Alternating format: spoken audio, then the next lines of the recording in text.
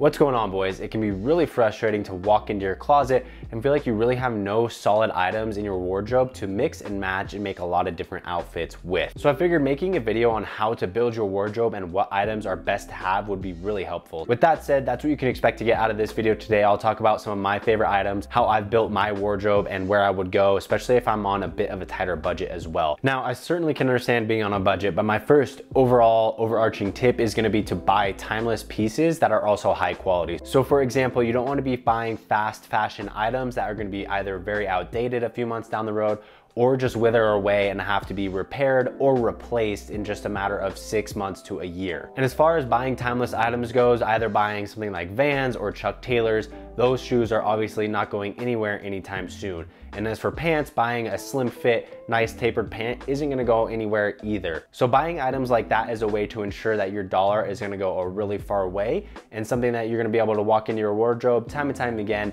and have easy, solid items to pick from. Another tip on that would be to buy muted colors. And what I mean by this is going with your whites, your blacks, your grays, and tans, things like that. Even navy can be in there as well. But what's great about items like that is you can just mix and match them so easily, and they're also not what I would call statement pieces. So when you wear them, someone's not really gonna recognize it. Obviously it's gonna look good, but it's not gonna stand out to them. So you're not gonna be forced to wear it only a couple times a month because someone's gonna be able to comment on it and notice that specific piece so frequently. So you can wear it time and time again and get a ton of use out of it. Now, the first item that you should add to your wardrobe is just a solid essential tee. And I personally like to get my essential tees from Abercrombie. And the reason for that is, one, they're cheap, only about $18.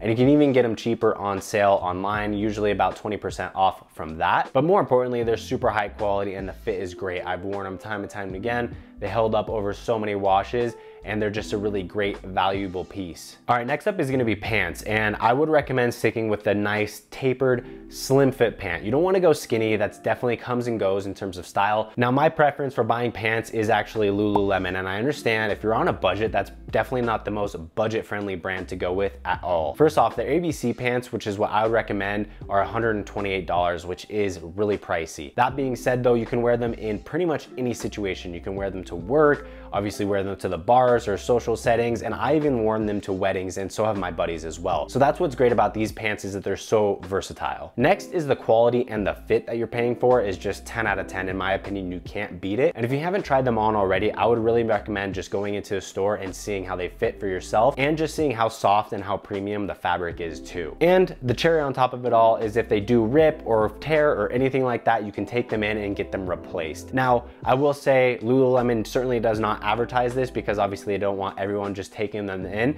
but I can speak from firsthand experience that I have done this multiple times and I've just gotten to pick out a brand new pair. So when you factor that in, it's really only like a $64 pant since you really got two for the price of one. And if that's out of your price range, I definitely understand, but you can also look at their We Made Too Much section, which they update every Thursday around like 3 Eastern, I believe it is. But you can even find their Lululemon slim fit pants on that with some great colorways as well. So keep your eye out for that. And that's another way that you can get it for under $100. Now, if you want to do away with Lululemon altogether, I definitely understand that. And I would recommend just going over to Abercrombie and getting some chino style pants or even jeans if that's more of your preference. All right, next up, we're going to talk overshirts. And this is just a really great way to step up your style overall. Now, some great overshirt options are something like a camp collar shirt, which I am a huge fan of. It's a really classic, clean look, and it's definitely hot right now. Flannels are another great option for overshirts. I personally like to differ a little bit because I feel like flannels are just so overplayed right now. So I, again, would go to Abercrombie and get a texturized flannel. And this style is definitely different than that normal flannel pattern I think of in my head when I hear that term. So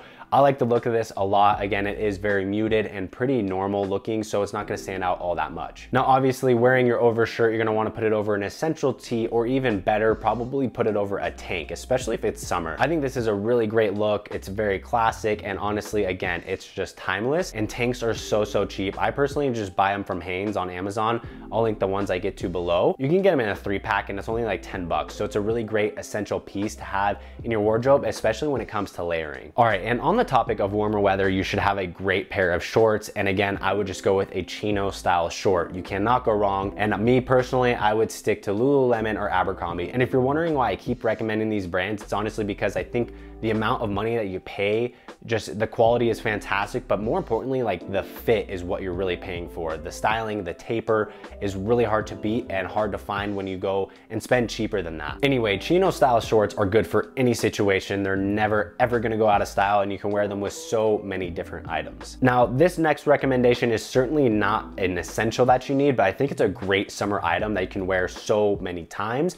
And it's a bit different than the chino style, which is obviously, I don't wanna say overplayed, but pretty much everybody and their moms has it. But I would recommend going with a linen style short. It's great because it's so breathable, and there are some fun different patterns that you can get as well. Again, no surprise, Abercrombie has some great options, but you could just look up linen shorts online and find some really great options. Now, just keep in mind for shorts, I personally would recommend getting a 7-inch inseam. You can go as short as 5. I think that looks really clean as well, but I think 5 to 7 is really that sweet spot. Now for shoes, I would just keep it really simple and get a white leather shoe. They're never gonna go out of style. They stay clean for so long, and it just makes your dollar go a really long way. I personally just went with some white leather Chucks because it was really simple and easy, and again, a very cost-effective option that I know is timeless, but you can shake it up and go with whatever white leather shoe you would like. Next, we're gonna talk accessories, and these are definitely optional, so I would get all of those essentials out of the way before you decide and go and get some of these accessories. First up would be just getting a nice classic hat. You can't go wrong, and personally, I think 47 has the best hats. The fitting is just perfect, and they're pretty reasonable as well, only like 25 bucks give or take too. Next up's gonna be jewelry, and as you can tell, I definitely like to wear jewelry myself. It's not the most cost-effective option, obviously, but it's a great way to just enhance your outfit and signal to people that you're trying, right? So I would recommend going over to Jackson. They're not affiliated or sponsoring this video at all, but I truly just really like their products, and that's where I tell a lot of my friends to go get their jewelry. And again, if you're interested in learning more about jewelry, maybe this is your first piece that you're gonna buy, I have a whole video dedicated to that I'll link in the description below. And last but not least, a great way to elevate your overall look is just a nice pair of shades. Obviously, Ray-Bans is a great option, but that's definitely not affordable. So I went ahead and bought some Meller sunglasses, and I actually got 2 for the price of $65. Now, I hope you guys found this video helpful. If you did, please give it a thumbs up and subscribe if you're not already. I would greatly appreciate it. But I really hope that you found some great pieces to walk away and build your wardrobe from just as a beginner, or maybe you're just looking for a few new pieces to add overall.